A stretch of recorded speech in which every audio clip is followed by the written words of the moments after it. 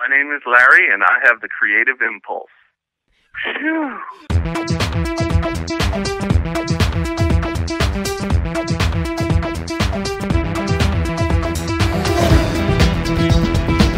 This is Jerry. This is Lane. This is Dave. And you are listening to the Creative Impulse Podcast. We had a poll, Larry, on how to pronounce your last name. Is it Nocella, Nocella, or Smith? It's technically Nocella. Oh, well, there you go. Well, I guess we know. So it's Nocella.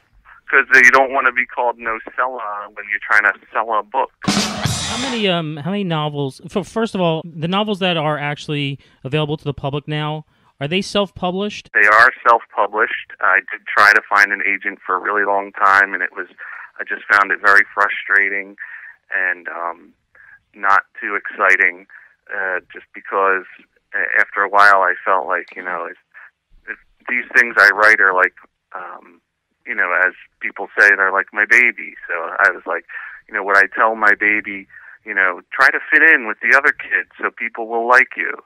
That's not good advice for a kid. So I felt like that's kind of what I was trying to do with my books, to make an agent like them. So I'm really glad that thanks to technology for on-demand printing and also ebooks, that you can now self-publish. So they are all self-published, and they are called Where Did This Come From? Is kind of what I call an environmental thriller. It takes place in a fictional South American country, and the native people's land is coming under attack. Then there's Loser's Memorial, which is a story about a down-on-his-luck guy from America who ends up in the Iraq War, and then also at the same time a guy from Morocco who ends up being kidnapped and accused of terrorism, which he had nothing to do, but it was just people trying to collect a reward.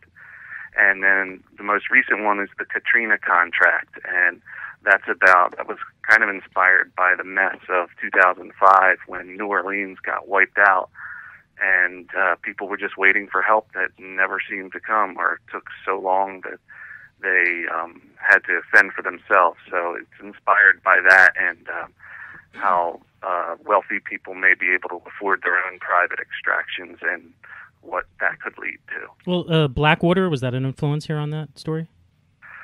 In my books, I actually call them Red Fire. Uh-huh. It's obviously inspired by them. Right now, I'm just trying to write as quickly and with as high quality as possible. And so to that end, I'm writing novels. That's the medium that I like to use, but I'm open to anything that the muse guides me to. So right now I'm working on a couple more thrillers to go with the ones I've already done, but I also am trying to inject maybe a little humor, a little goofiness to fit my personality a little bit more. Well, you're talking about, your muse, wherever your muse leads you. Continuously, your muse leads you into like social commentary. You seem to be taking things that are going on in the world, and then you just elaborate on them in to an kind of absurd extreme. Would that be a fair view of what you're doing? Yeah, absolutely. I would take it as a compliment, just because my muse is the world, everything. I mean, good, bad, and all in between. Everything just goes into my brain and just gets mixed up and then comes out. I guess I do a little bit of commentary, maybe a lot, just because, growing up I was inspired by, say, Pink Floyd, The Wall, and that type of artwork where it's like, it's entertaining, but it also has a message too. If it's just entertainment, then it's like, well, that was neat, and then 10 minutes later, for the most part, you forget about it. Even if it's intended as just entertainment, I think sometimes it'll have some aspect of human nature that you take away from it. Roger Waters has a very political bent himself. The sewers are clogged with the greed of powerful men. I was definitely inspired by him. I guess as I continue going forward, though, I'm trying to make it more universal and just like about universal struggles and stay away from anything too specific, because if you get too specific, then in a few years people will forget whatever specific issue you were talking about, because it'll have moved on to news and whatnot. We'll have moved on to something else. Mm-hmm. It becomes anachronistic. As artists, do we have a responsibility to comment, or if we're not commenting, are we just being self-indulgent? And is it okay for us to be self-indulgent as artists, just to have fun? Yeah, I would say it's okay to do whatever you want. I mean, it's art, if you, I think if we had to comment, then it might get boring. I guess what I mean by that is the reason I'm kind of trying to push more towards the universal is so that it reaches more people. And because if you get down into the nitty gritty and the specifics and say, I mean, people don't watch C-SPAN for a reason, because it's kind of dull, even though it can be important and is often important stuff. There's a cool factor to your. Yet people read. I was going to say, yet people read Ayn Rand for pleasure.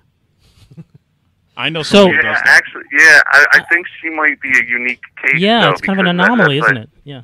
Yeah, that's a great point. That's a good, interesting challenge, because she's a unique case because she writes fiction, but it seems like her main goal wasn't to, entertain with a story at all. I mean, that said, I did like The Fountainhead much more on the level of, it was Howard Rourke struggling as an artist. Mm-hmm. So on that respect, I was like, oh, this is a cool story, an underdog fighting against the machine. But as far as her political stuff, I'm not on board with a fair amount of it, Yeah, I think with The Fountainhead, it leaned more towards the story and championing, the creative spirit. And then with Atlas Shrugged, I think it got more, into the political philosophy side of it. Yeah, definitely. And I think the story suffered because of that. In writing in fiction, that's a means of making your ideologies much more palatable or easier for general consumption. Yeah, I know. Actually, whenever I hear opinion or agenda, it almost sounds like a dirty word sometimes, because so many people use it as an insult, like, oh, you're just trying to promote your agenda. So that's why I always try to make sure I tell the story first, but I don't try to, hide anything. And I guess the other thing is I also try to stay focused on the human aspect. Maybe this guy agrees with me, but in this particular situation, maybe that's not the best thing to do. And I guess the other thing is that's why I like my characters to, that's what makes them unpredictable, is because I give them room to do something out of character. Because, say someone is extremely anti-violence, but then, they're put in a situation where they have to, defend themselves, or straw dog scenario. Yeah, and it's just it's just kind of interesting, when you put them in that situation. I guess at the end of the day, the primary purpose is to entertain. Mostly what I'm trying to do is just be compelling, not, if I just was about agenda, then I would just write nonfiction opinion books. But I don't think they're, at least, again, this is just my opinion, I don't find them as interesting. It also feels like on some level your stories are just cool-ass action stories. Action movies waiting to be made. Yeah, I hope so. That would be awesome. And the inspiration to write was sometimes in the beginning of a movie, just real quick, you'll see it say, based on the novel by so-and-so. Based on the novel by Larry Nocella. No, I'm just joking. Nocella. I'm messing with you. Yeah, that would be so cool, just to see that on an actual film. I guess you have to be careful with the opinion stuff, because there is a lot of people trying to sneak their opinion on you, or say, oh, well, what about this situation? Wouldn't you agree with me then? What if the government, suddenly was taken over by robots? Wouldn't you agree that we should all own our own nuclear weapons? In my world, I try to stay away from that.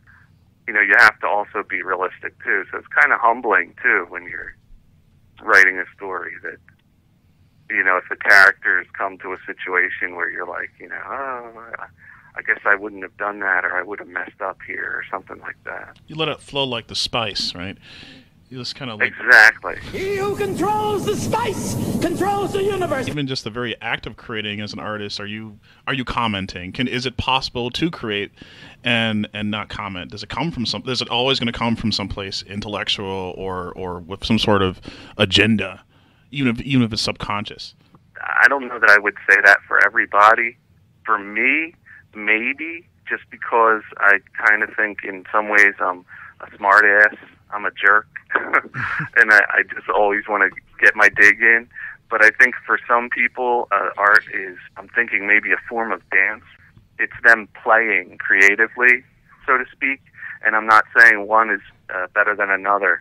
I think I could definitely use some more play, and that's what I'm leaning towards with the works I'm in the process of writing now, is just maybe having a little more fun and not being so doom and gloom, although, doom and gloom is its own kind of fun. It's funny that you use the term, use the word play. A friend of mine who's a writer, another friend of mine who's a writer, also talks about this idea of playing. She says writing and art are opportunities to play with ideas, and play with other realities, play with possibilities. I would agree with that 100%. And, there's some, I guess it all depends on the individual. It's been said before about horror movies, because I can never understand why I watch horror movies, even though I enjoy them, other than they're usually more surprising than, say, a rom-com. Because in a rom-com, you know what's going to happen at the end. The two main characters are going to get together, and their two friends are going to get together, and everyone's going to get married. But in a horror movie, you never know what's going to happen. And I kind of like that. And I think for play, like, some people also, like, live inside the characters. I don't know that I do that. Maybe I do. But I think for some people, even good or bad, like, sometimes they're Batman, sometimes they're a villain. And it's just them kind of living in a way that they probably shouldn't in real life. Either because the characters, say Hannibal Lecter, or is Batman, and if they tried to be Batman, they would hurt themselves, We'll return after these messages. I've got all of these art supplies and nothing to do with them. Hey there, Chuck. Why don't you try the Creative Impulse podcast? My name's not Chuck. Much later. Say, you were right. The Creative Impulse saved my life. That's great, Chuck. My name isn't Chuck. It is now. The Creative Impulse Podcast. Motherfucker. What kind of things did you read when you were younger? What kind of things were you into back then? Good question. I really like the Choose Your Own Adventure books. Did you ever, know what I'm talking about? Oh, hell yeah. I love some Choose Your Own Adventure books. I love those. Yeah. Choose Your Own Adventure books. This is a book series that started in the late 70s and went to the late 90s. These books were the biggest deal back then. Now, video games weren't what they are today, so kids had to kind of get their imagination fixed a different way. How these books work is that you're on a plane, you're on a trip, going somewhere, and then all of a sudden you'll read to the next page, you get beamed in to a spaceship. So at any given page, you read where you're at, what's happening to you, and then it gives you a list of 3 options underneath with 3 different page counts. So say you want to go up into the spaceship, or you want to go down into the spaceship, or left. If you turn left, you turn to page 16. You get to page 16, and you navigate through the book that way, so you can quite literally choose your own adventure. Yeah, those are great. I mean, I sometimes would feel ripped off, though. Like, I would make a decision that I thought was right, and then the aliens would kill me or something like that. Did you bookmark them? I used to bookmark the pages. Just go back, which is cheating, I guess. Yeah, I don't know if I ever did that, but that's a good idea. I wish I could do that in real life most of the time. Do you still have any of your Choose Your Own Adventure books around, the actual physical copies, the hard copies? No, I gave them all away. I try to just give them to a library or, somebody who can use them once I'm done with them, unless, like, I have a shelf with just classics that I need to look at every once in a while, but it's very small. When did you realize that you were a writer? At what age did you realize that you were a writer? Or that you had something to say? Even if you didn't write, that you had something there's something inside of you. Or that you wanted to express yourself in that medium. I don't know exactly. I've always written, but I didn't really say, okay, now I'm a writer until really just a few years ago, because for the longest time I was just exploring different mediums. Like, I tried to be a musician, but I was, I always wanted it my way. I didn't want to really listen to someone else. And it was the same when I tried, long time ago, had a big VHS camera and tried to film a TV show and had all my friends, and then, yelled at them and made all enemies of my friends and stuff, because I just found that I'm a loner. And I was like, well, I'd like to be creative. What's going to fit my annoying personality? And I said, a writer, yeah, I won't annoy anybody. So I guess that was it, just by process of elimination. It wasn't like a bolt from the blue or anything. I experimented with a lot of different things, and then finally realized I had no friends left, so I had to be a writer. But it was the most direct form of expressing your ideas. I mean, there's nobody standing in your way. It's just you and the canvas. Like, it's hard to get more direct than that. Yeah, I agree. I mean, I wouldn't say it's for everyone writing, because, I mean, music looks cool, like be in front of people and have them appreciate it right then, where you're writing. You're like, wow, that was great. And then 6 months later, maybe someone will see it or whatever. But yeah, for my personality, I guess that was it. It's like finding out about myself, and then that's where I ended up. Did you feel like the same thing that was driving you to write and to make music? Do you feel like there was a similarity in what was driving you to do both these things? Was there the same inspiration for both, and did that change over time? I don't know that it changed. I mean, it was just I felt creative.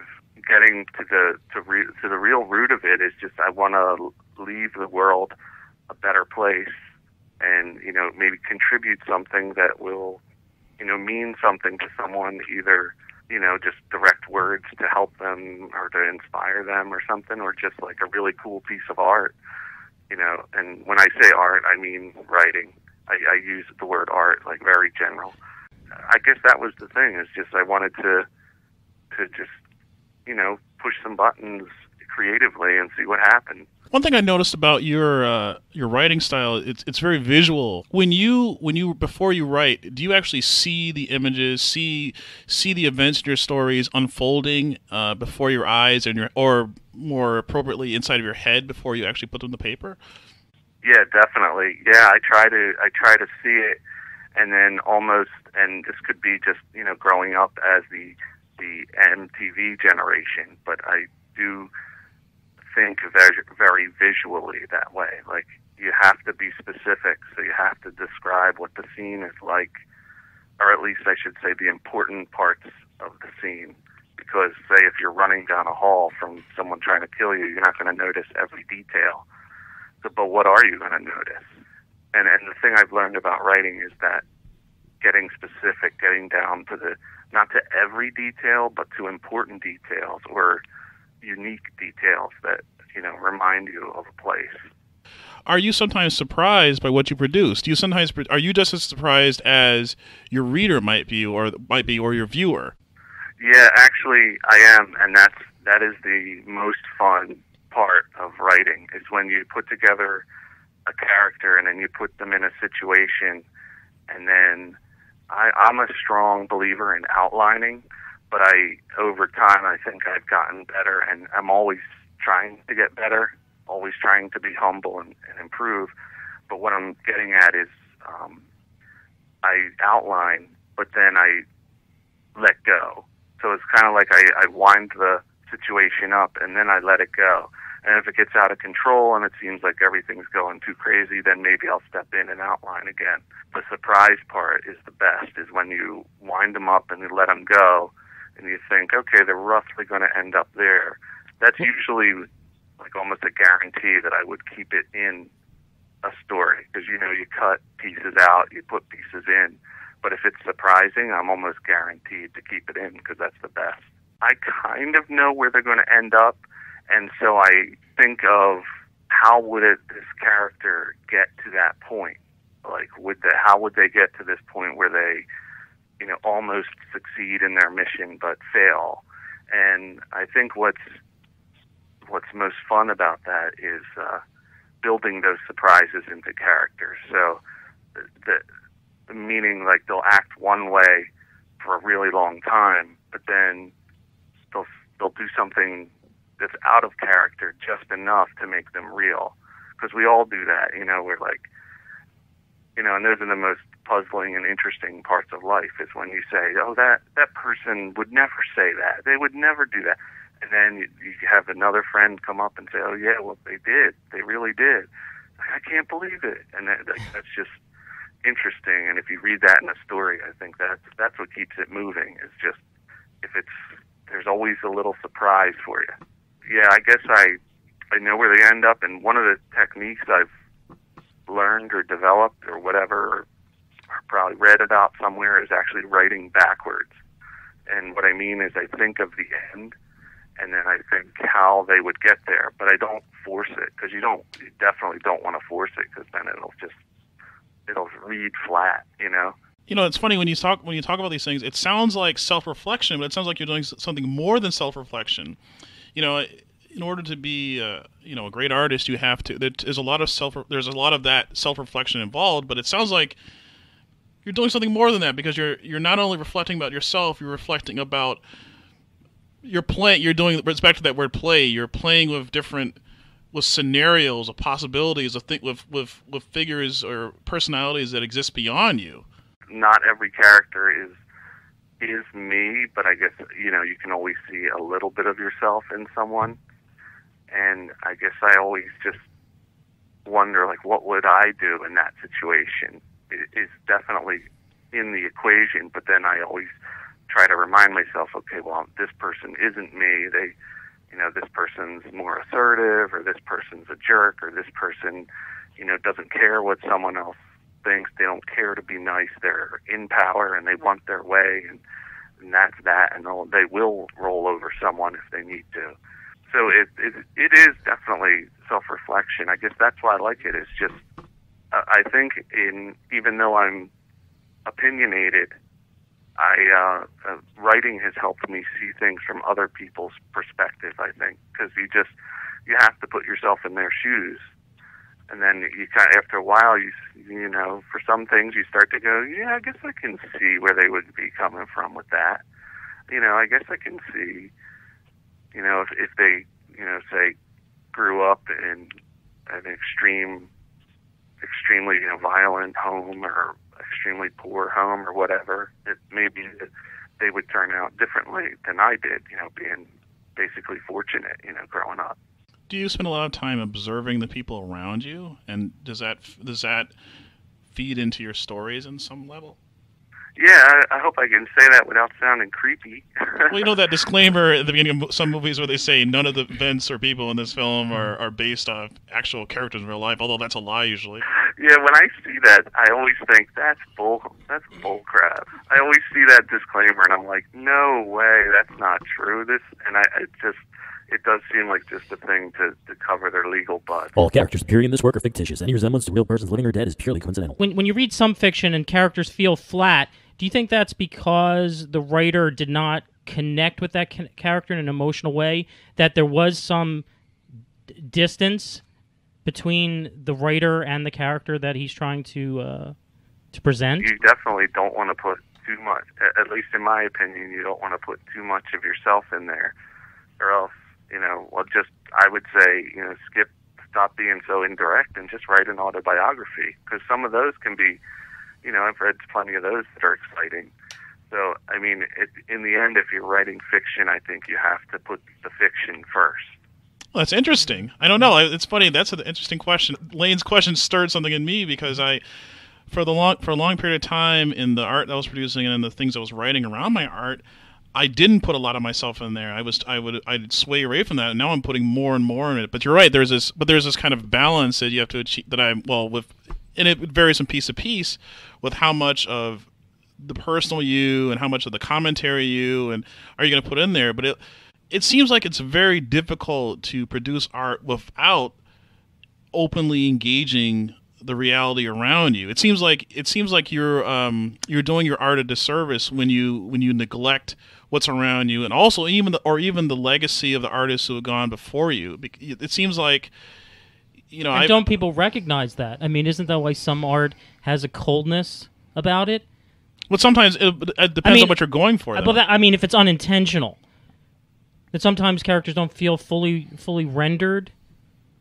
Could that be a part of it? That the creator is keeping themselves at a distance, or they're not looking, from their art, or they're not. But it doesn't have to come from self. It can come from other external forces. It can come from other people around you. It can come from pre-existing characters. There's a lot of different. There are other places to derive that warmth. It's like a sweet spot. It's something that you don't know you have that warmth till you find that warmth. But I guess it's just a matter of determining where you're going to get it from. No, that's awesome. That's a great conversation. I think you nailed it with just saying sweet spot. I mean, that's pretty much it with anything.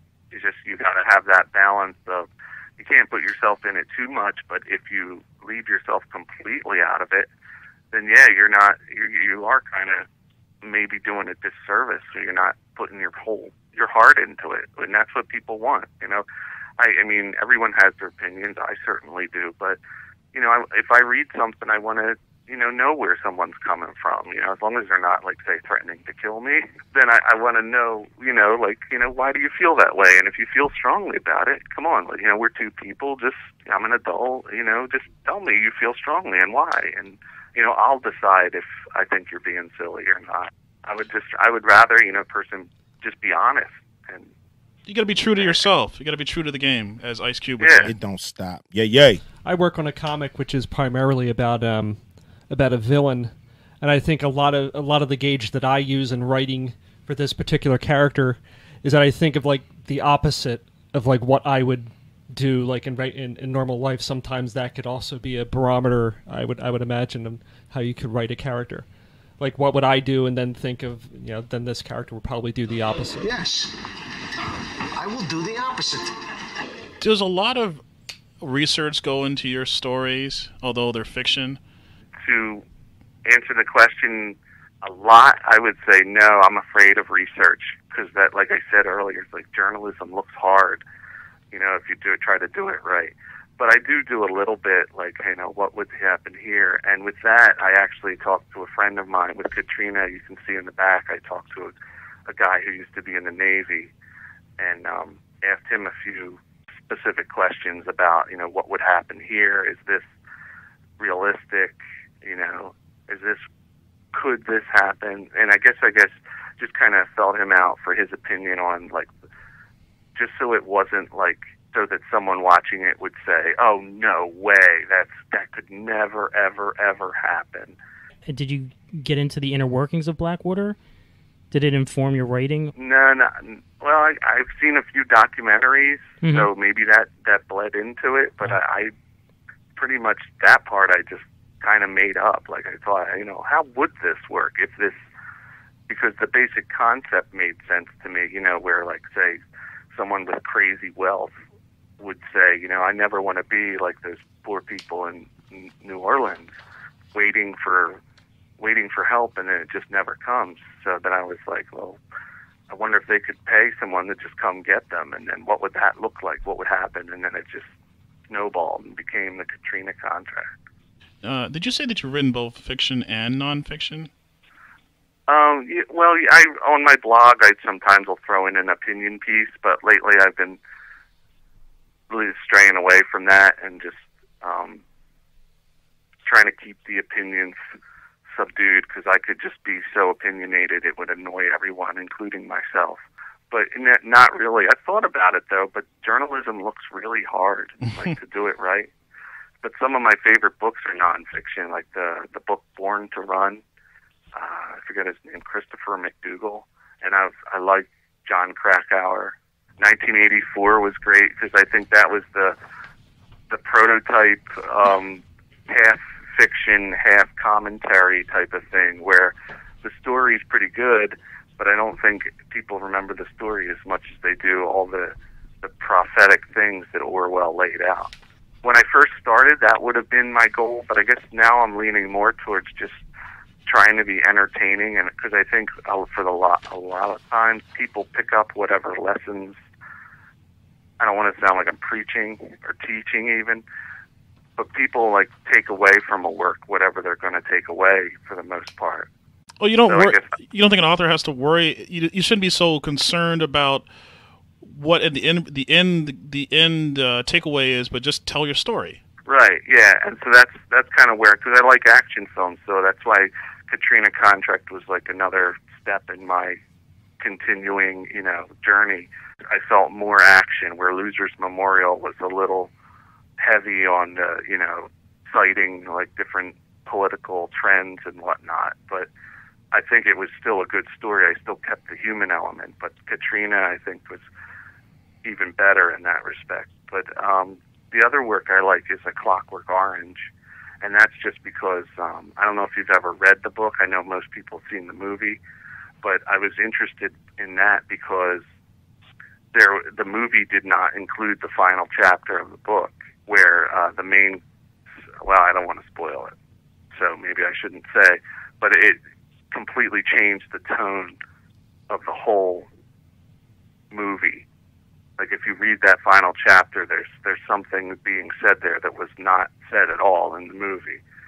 And what I really liked about the book was the sort of unusual slang, and there was just no help at all. Like when you start, the character Alex is using all his funky terms, like my groove. Thou globby bottle of cheap, stinking chip oil! Come and get one in the yarbles! If you have any yarbles, you eunuch jelly thou! Well, ultraviolence is a pretty easy one to figure out, but he used all different kinds of slang. And when I first read the first chapter, I was like, what the heck is this? I don't know half of these words because he made them up. But after a while, you start to understand the context of this. It just was written really well. Did